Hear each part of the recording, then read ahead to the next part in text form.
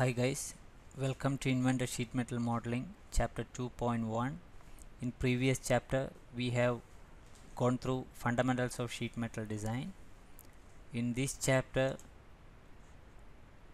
we are going to have introduction, starting a new file in Inventor Sheetmetal module, understanding user interface. Inventor is released in 1999. It is one of the widely used CAD software in industry. It is produced by Autodesk, the same producers of AutoCAD. To open a new file, click on New, then it will open up a new window. In that, click on metric or English for inches and metric is for millimeters standard. Then click on sheet metal then when you click on that, the details can be viewed over here. Then click on create new.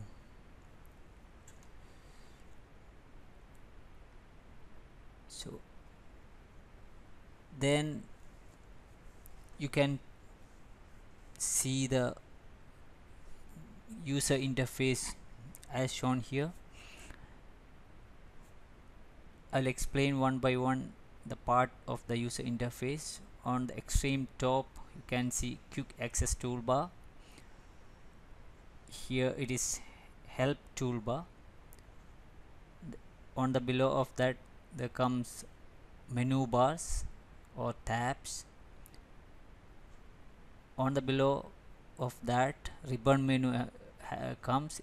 It's the same configuration as Microsoft Office products, and the ribbon menu changes according to the selected tabs. Here is a browser pane. It is also called model browser, which shows the features and part history. Here it is the coordinate symbol to understand we are in which plane. The GUI selector button, if we are having more than one part open, we can select part to part over here. The seventh is view cube, which helps in changing the different views as well as rotating the component. Here is the navigation bar. It helps to move and rotate and zoom the part when we are doing the modeling. This area is graphical user interface, where we see our part is getting generated. So that's all about in this session. Thank you.